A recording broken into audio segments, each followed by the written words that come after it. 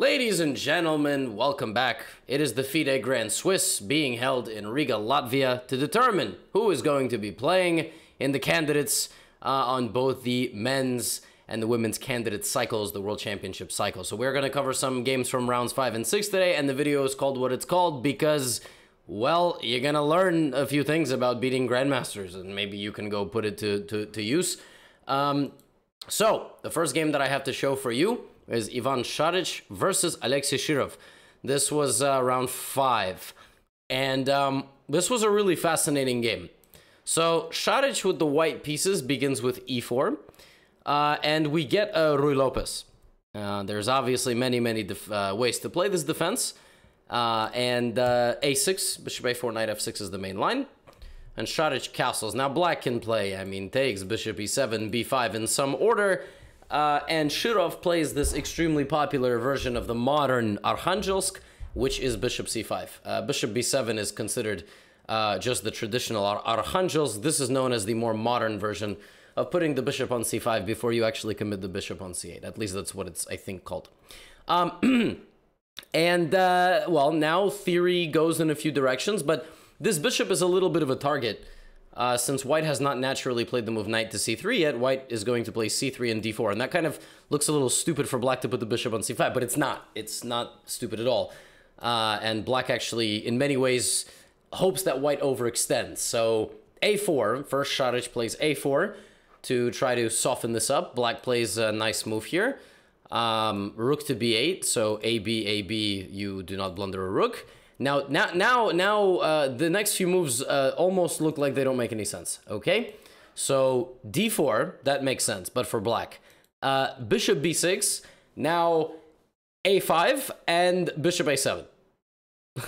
Like, what are we doing here? I mean, we make a stop at every destination, right? So, first of all, when you force your opponent to play a5, they cannot take on b5 anymore. So, a takes b5, a takes b5, and this pawn can't really be won, or else everybody would be playing like this.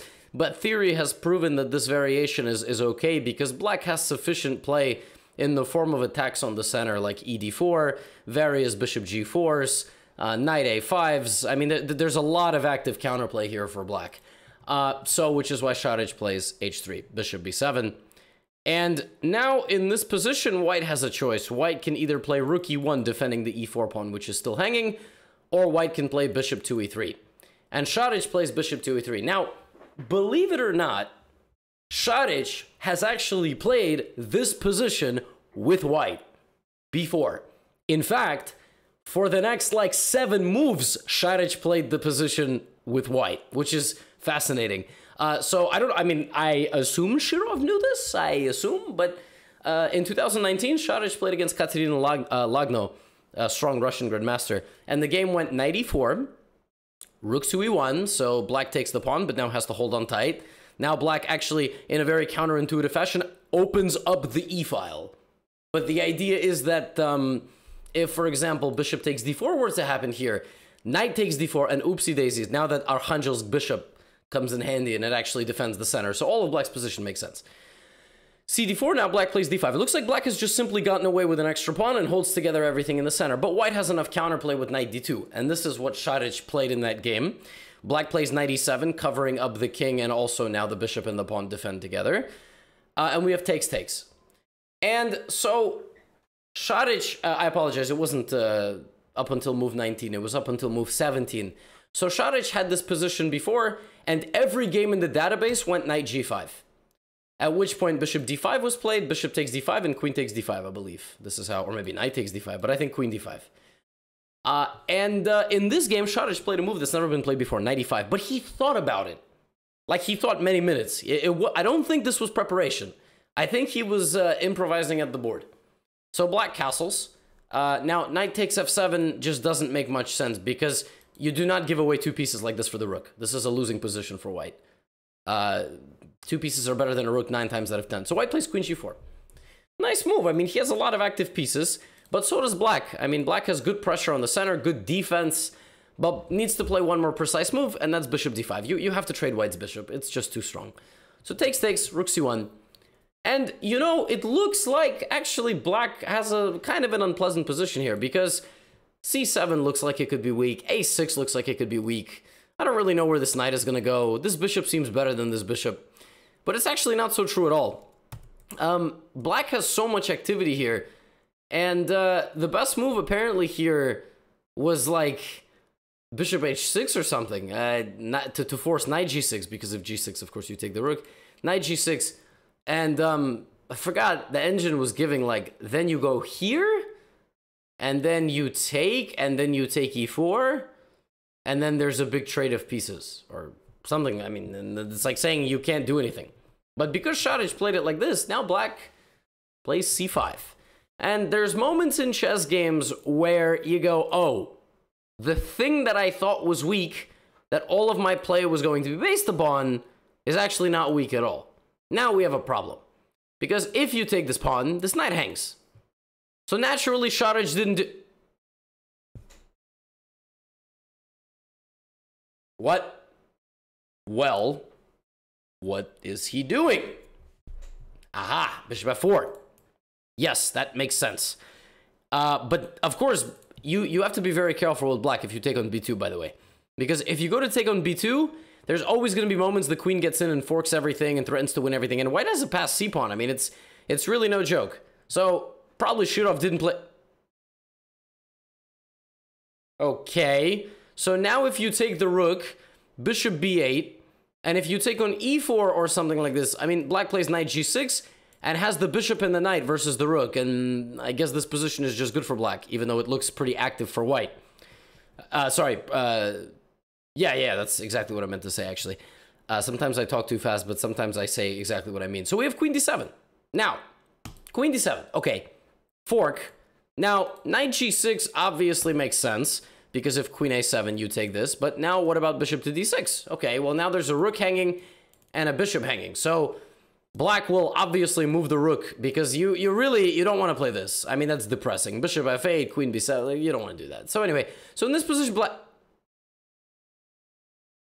What? Is this joke getting old? I mean, you just leave everything hanging? Yeah. e3.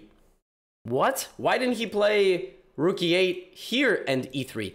Because then there is bishop g3 holding this diagonal and monitoring the movement of the knight. And pawn f2, bishop f2, and White is safe. The reason Shirov has to start his combination with this amazing move is because if you take with the rook, I take your rook. And if you don't take, I take and I fork you. And if you take like this, then, and only then, Black moves the rook and says, you want my bishop? Go and get it. Now, knight h4. And there is nothing that stops this. Nothing. Okay, queen takes f7, check, king f7, rook f1, rook f2, sacrificing both your rooks and your queen. But that's basically nothing. e3. What an amazing move. And in this position, Šarić played rook f1, check, king hides, but just rook e8. Once again, leaving everything hanging. You can choose what you'd like to take. He chooses to take nothing, because if he takes the bishop, then there is this beautiful queen c1. Rook c1, rook e1. Oopsies. And then if he takes the rook, there is this beautiful queen c1, rook e1, rook c1, rook e1. Yeah. So rook d1, bishop b8, and now, well, we just take. And we have two pieces. We have a passed pawn, and, well, you, by the way, also have queen e5 and mate. Unstoppable mate, by the way. So g3, bishop g3. And in this position, Ivan Šarić resigned to Alexei Shirov. And that is how you beat a 2650 GM with the black pieces in 30 moves. And it's not even really 30 moves, it's more like 23. Because already at this point, the game is lost. 22 moves. Unbelievable. You play directly into something he has played before and studied, but you know it better, and you manage the dynamics of the position better, and you win like that. Yeah, crazy stuff. Now, I'd like to show you a fun game from the Women's Grand Swiss. This is Alexandra Kostyuk versus Vantika Agrawal, who I believe is just one of the many rising stars of India, WIM, rated like 23 something. This was a Sicilian defense, bishop b5 check. So Kostyuk chooses not to play into main line with d4, and we get a very close line. We get a line, by the way, if you're wondering if this is hanging, there is d4 and rook e1, and I mean, rook e1 first, then d4, and white just gets a very strong initiative. So you have to be very careful when you take. We get a very close structure. So we get c4, e4, and finally we have d4, but at a much later moment. Now, the most interesting part about this game begins right here, because what do you do if you're playing with white? White needs to come up with a game plan. Well, Alexandra plays king h1. Do you understand the idea of king h1? The king has had enough. The king doesn't want to be part of this anymore. It wants to go off the board. Unfortunately, it's unable to break through that wall. So instead, what she's going to do is she's going to try to create an attack with the f and g pawns potentially in the future. Something maybe along those lines. Here, Vantika should stay patient, but she plays e5. Now, when you look at the move e5, you know what white's next move is. You know. Of course you know what white's next move is. White is going to play knight f5. And you basically need to evaluate whether or not allowing knight f5 is good or bad. Clearly, black is unafraid. So, Alexandra plays bishop g5, baits the move h6, and backs up.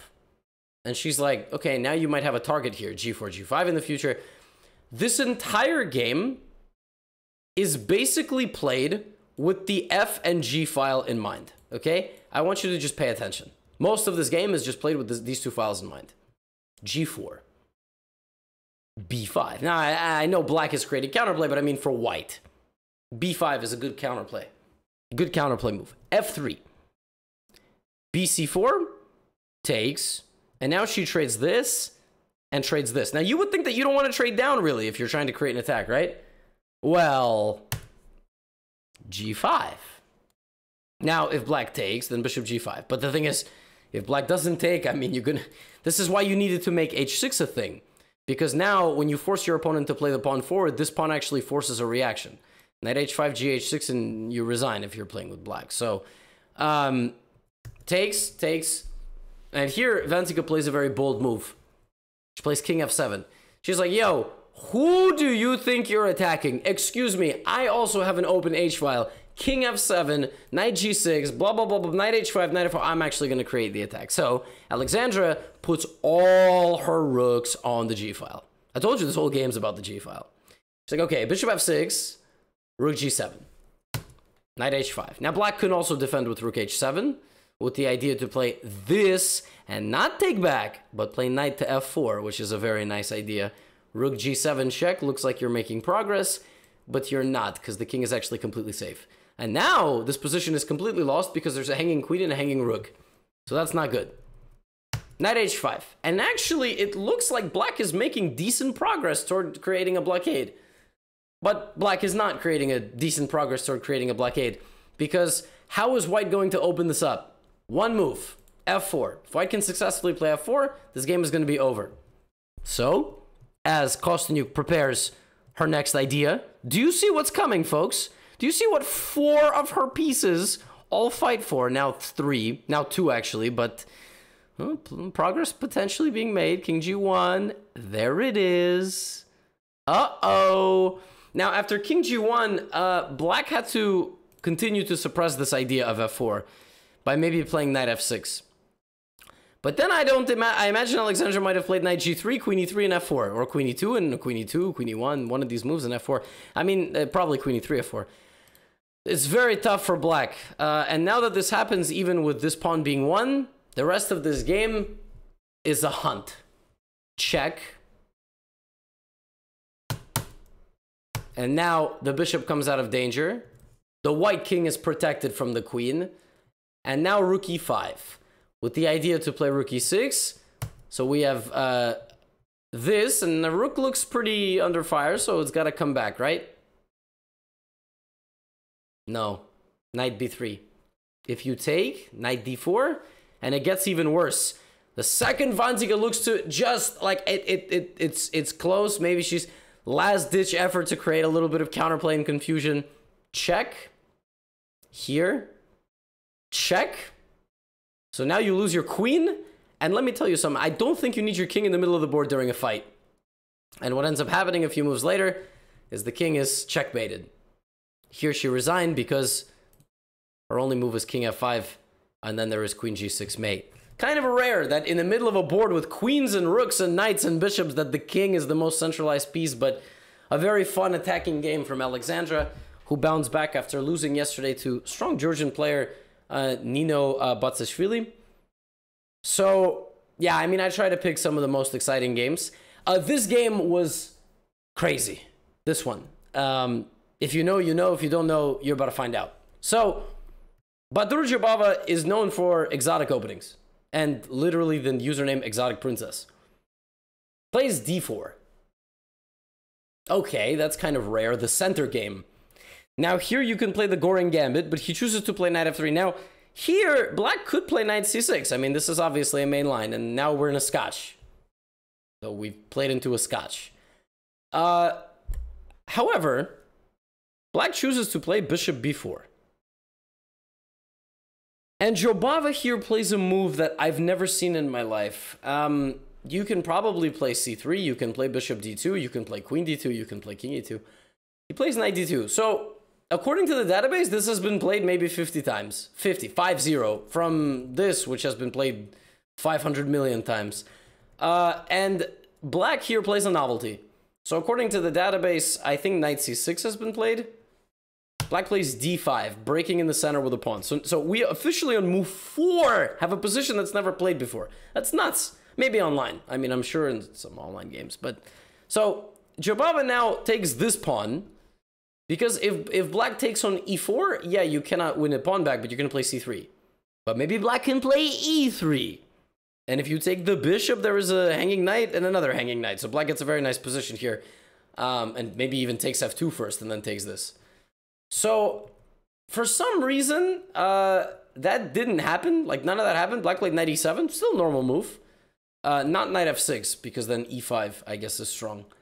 But knight e7. So now we kick out this bishop, and we play knight b3. So we attack the bishop again. The bishop here doesn't take on d4 and short castle, which I guess is natural, and goes back to b6. I guess Musar wanted to keep his bishop.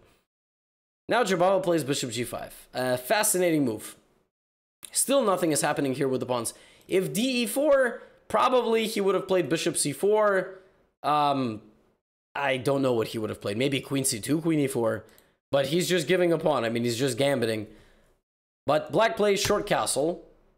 And now white takes. And white takes because black has a choice. He can play f6 and then take back. And I guess Jobava liked that this diagonal could be weak. Black can also take like with the knight and lose his queen. And black can play rook e8, queen d5, like these two ideas. So if black plays queen d5, bishop e7, rook e8 is obviously the point. And black can play rook e8 first. At which point, you know, bishop e2, queen d5 or something. But black chooses to play queen d5. Bishop e7, rook e8. However, white has a move here. And that move is knight e2. Not bishop e2, but knight e2, and suddenly there is a problem. Because if you play queen takes d1, rook e7, you hang mate. That is not how the game ended. It's back rank mate after rook e8. It's not how the game ended. Well, what the hell do you do? Because now white is just up a piece. If you don't trade queens and take the bishop, you move your queen, white moves the bishop. So now, ladies and gentlemen, where do you move the queen? Where do you move the queen? Where do you move the queen? Are you losing? Is it lost? What do you do? If you play like queen f5, for example, right? And white decides to rescue the bishop. Now, maybe you play knight c6. I mean, you're down a full piece. You've blundered. But do you have enough activity, enough pressure, that maybe white is actually not any better at all? I don't know. But black has to play the right queen move. And black plays queen h5. Okay. Now white plays queen d2. And is just going to castle long. But you know what else? Like, let's say black plays knight c6, continuing the attack on the bishop. Queen g5. Uh-oh. If you trade queens and the queen and the bishop escapes, it's over. The game's over. So Musard plays h6 to prevent anything from going to g5. But after knight c6, knight f4, he resigned. On move 14, he did not even get to play 14 moves. White played 14 moves, black played 13. Both of these guys are 2600 GMs, and black resigned. That's crazy. Now, what happened? Why doesn't queen d2 just work against anything else? Because queen f5 creates a threat on f2. So Musard had to find a way out. I think he was so shocked by knight e2, he didn't recover. He just thought he was losing. That's really rare to see these kinds of games at GM level. Very rare stuff. So, yeah, crazy. 13 and a half move win. 14 move win. Next game, Alexander Predke versus Krishnan Sasikran from India. This is a youth versus experience. I think Krishnan is maybe in his 40s. How old is Krishnan Sasikran? I'm going to look this up in the middle of the recap. He is 40. Yeah, he's 40 years old. He's an OG of the game. And Predka's like 22 or something. He's super young. So we have a Nimso Indian defense. White plays a classical, e3. I think it's literally called the classical. Castles, bishop d3. Now play develops d5, knight f3, c5, castles, whatever. I mean, something where black takes every pawn and, you know, plays b6. Or, I mean, hanging pawn structure and plays b6. So, like, this is normally what happens. But Predke plays a3. Now, what do we know about Predke? He likes to sack his queen. And he has good prep. So, if he likes to sack his queen and he has good preparation, you don't really want to get into a battle with a guy who has that. So he plays a3. It's not the most popular move. Takes. And in this position, there's a move that's played like all the time. And that move is c5. And in this position, instead of c5, Krishnan played the old school. And this is what I love. I love when like some of the older players, like 40s, play moves against the younger guys that like aren't in the database. It's an interesting move. e5. The idea is that he opens up his bishop. And if you take, after a queen trade, not only do you lose one of your pawns, you're just much worse here with white. Like, this structurally is a terrible position because your pawns on the queen side are split. And the fact that you have a bishop pair doesn't mean anything. So, Predke plays knight f3. He doesn't go for the damage of the structure. But now knight c6. So, he's offering him to double his own c pawns, but basically render this bishop completely useless for the rest of the game. Instead of engaging with that, Predke plays queen c2. But after takes, knight g4, we have the same problem. So, bishop to e2, if knight e5, then this, and obviously white is happy, so queen d5. c4. Whoa. Takes. Bishop b2. Okay, so now our bishop is not so bad. And now in this position, white has a choice. White can either castle short or take the knight and castle short. Obviously, you're not going to castle long because then knight takes f2. So Predke... Okay. So in this position, Predke's just down 2 pawns. 2 pawns. Black has 7, white has 5. In this position, the engine likes queen g5 a lot. Rook f2, queen e3 is the idea. And if rook to d5, queen g2, it just says, yo, black is up 3 pawns. Like, what is white doing? But Sasikran gives away his knight. So he decides to just go for the opposite colored bishop position. And we have a position where black maintains a 2-pawn advantage. And white just goes for an attack. So white tries to get aggressive and is just kind of belligerently going on the attack. Here's the problem. White has no attack. If anybody has an attack here, it's the guy who's defending a pawn on d3, and the king is just the last line of defense. I mean, the king is stopping the wall from collapsing. I don't really think that's supposed to happen. And for the duration of this game, Sasikiran was just stabilizing his position and then waiting for the moment to break. He then plays queen d5. He plays c5. And if en passant were to be played, queen c6, rook b8, I mean, the queen is getting in. It's very bad news. And he, you know, he's just breaking. a6. Predke plays g5. He takes e4. Crazy stuff. But all the pawns in white's position are falling. All of them. And even though you can finally win a couple pawns back, check here, rook b5, black is still up 2 pawns. I mean, black is still up 2 pawns, and the pressure is all over the place. I mean, it's at any moment you can get hit from all angles. Rook d2, rook b3, queen c5, and now takes. And black is still up 2 pawns, but do you trade queens? No. Why? Opposite colored bishops. You never know if even in an opposite colored bishop endgame with 2 pawns. For example, I'll give you an example, okay? This endgame might not even be a win. This might not even be winning for black, even though black has 2 pawns extra. So you need your pieces on the board. Queen g4. You need your pieces on the board because now you trade in an advantageous way. Why is this advantageous? You have a protected passed pawn 2 squares away from becoming a queen, which will require attention of your opponent for the rest of the game. And now Krishnan says, I'm going to play a position with 0 risk of making a draw because I have 2 passers side by side. And on move 53, once one of those passers got through, king g3, rook g1, Predke resigned. Clean game from Krishnan Sasikiran. Super clean. Began all the way back here. This move a3, slight wrinkle in the opening, and he fires off e5, e4, and with the threat even of damaging his own structure, plays against the bad Nimso bishop, which never got activated. And you know what's crazy? That bishop ended up dying. That bishop almost served like no role in this entire game. Amazing game from him. Super high understanding of the position. And, well, we'll talk about it later, but he's tied for first after 6 rounds, Krishnan. He has 6.5 points. He beat Fedoseev yesterday. And the final game I would like to show you, Maxim Vachier-Lagrave versus Pavel Pankratov. The winner of this game will be tied for first after 6 rounds. And the Frenchman plays e4, and the Russian plays a French. What the hell is going on? So, how do you beat a guy who plays the French? Advance. Okay.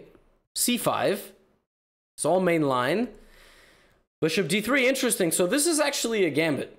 The Milner-Barry gambit. And the Milner-Barry gambit is cd4, cd4, bishop d7 to prevent any tricks with bishop b5, and then knight d4.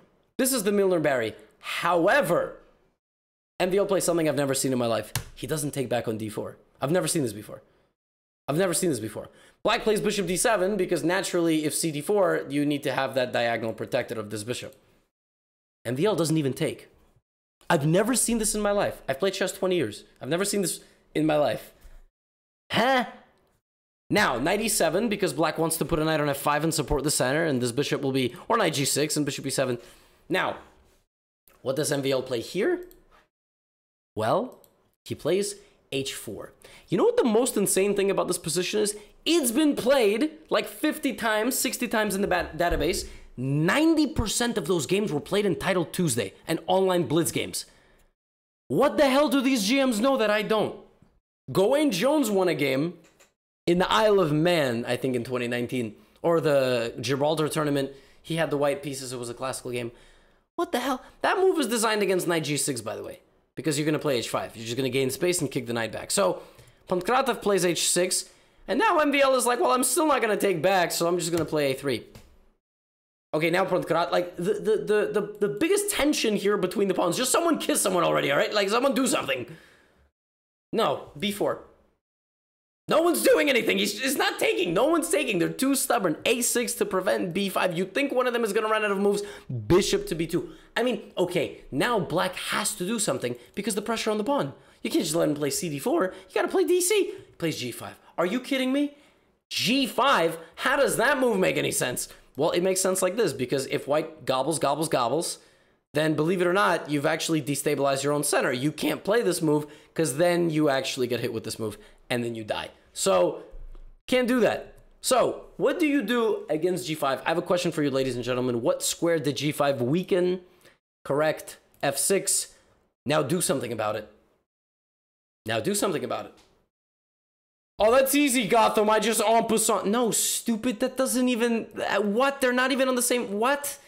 No, if you actually thought that, you should be ashamed. And you know what? This video will have like 250, 300,000 views or something. I guarantee one of you actually thought you could en passant and get to that square. I guarantee it. Admit it in the comments. No. Knight h2. Professional move. Knight g4, knight f6 is the idea. Bishop g7. I'm not stopping. Now, if you play h5 thinking you're so clever, I'm going to jump right in there. And more on that later, because even though he took on h4 here, now MVL takes on d4. And here, I'm actually kind of surprised that Pankratov didn't play knight d4. I don't know if it like loses, and I just don't understand anything about chess, but it seems like a move he has to play. Maybe he thought it was a little too dangerous. He didn't like something like knight f6, bishop f6, ef6, like this. Maybe it's a bit too dangerous. Something like knight f5. There is just too much pressure on his position with the bishops. But the engine after bishop f6, ef6 gives one of the most egregious computer moves I've ever seen in my life. So ef6, the engine here says h3. That's probably a top 5 scumbag computer move I have ever seen. Do you want to know what the idea of that move is? So if you just take the knight, rook g8, you have no convenient way to stop this attack. If you play g3, rook takes g3, and if you take knight e2 double check and queen f2 on the next move. And if you play king f1, that's mate. That's mate. The game is over. So you can't do that. And if you take the pawn, well, that's, I mean, you kind of get the point. You're going to get butchered in the same way. h3, are you kidding me? I mean, if you play h3 over the board, you get scanned with a metal detector. After the game, they scan you. Pankratov did not see this, and clearly neither did MVL, or else he wouldn't have gone for this. h5, and that allows this. But, of course, the game is not over. I mean, the game is far from over. Black is going for f6, so you defend it. Black is going for f6. So you take a free pawn. What? Where's the free pawn? Queen d5. Queen, it's free. It's pinned. Okay, so knight f6. Queen g5. Look at this queen. Vroom, vroom. Oh, sorry, that's not how queens move. Vroom, vroom, vroom. Queen f3, queen d5, queen g5. Hits both pieces. How do you defend them? Actually, good question. How do you defend? Knight g4. Okay. MVL's like, all right, it's move 21. I should probably develop my queen's knight. Kids are watching. Knight c3. With the threat of being the next piece to arrive on d5 and attack this and go into f6 potentially. But there's also d5, queen d8. Now, what do you do when you're attacking? Do you trade queens? No, of course. You do trade queens if you're 2800, almost. Knight e4. You know where that knight's going, folks? Either here or here. I got bad news. You got to choose one with black. You got to choose one way to die. What? You can't stop both. So black plays e5. That actually does prevent rook d6. Tries to activate one of the knights in the middle and get some counterplay. And MVL plays f3. Attacks the knight. Knight takes d4. F takes g4. Sacrificing a piece out of a degree of desperation. And knight f7. And Pavel Pankratov resigned. 26 moves. But is this game considered perfect? Is this game considered a perfect game? Considering there was this h3. If a tree falls in the forest, no one is there to hear it, doesn't make a sound. If both players blunder h3 and one of them wins a beautiful game because of it and the other one doesn't find a way to hold on, is the game a perfect game? I don't know. I'll let you debate that in the comments. But after 6 rounds of the Grand Swiss, Alireza Firouzja maintains a lead with 4.5 out of 6, but he is joined by his countryman, Maxim Vachier-Lagrave, who won this game and tied for first, Krishnan Sasikiran, Alexei Shirov, and Yevgeny Nair. Yevgeny Nair is 44.